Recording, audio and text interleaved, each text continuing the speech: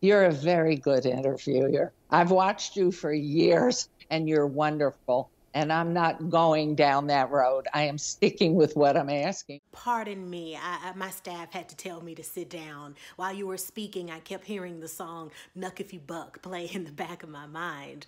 But back to my question. Are you saying that if they were to reopen these casinos, that you would be willing to sit on the floors with the people? How do you know until we have a control group? We offer to be a control group. Wait a minute. Hold on.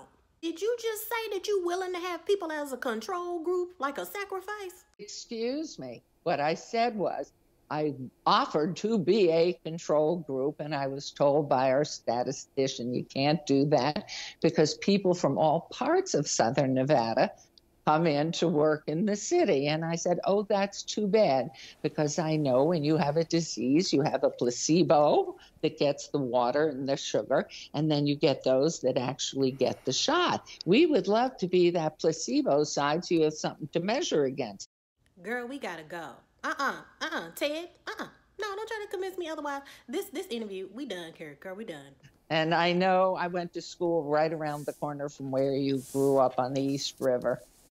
Okay, and so, what, you thought you had a friend? Girl, I ain't been there since I was 5 years old. What, you thinking we can kick it? Girl, bye. You talking to yourself. I'm Mike me. It's time to go.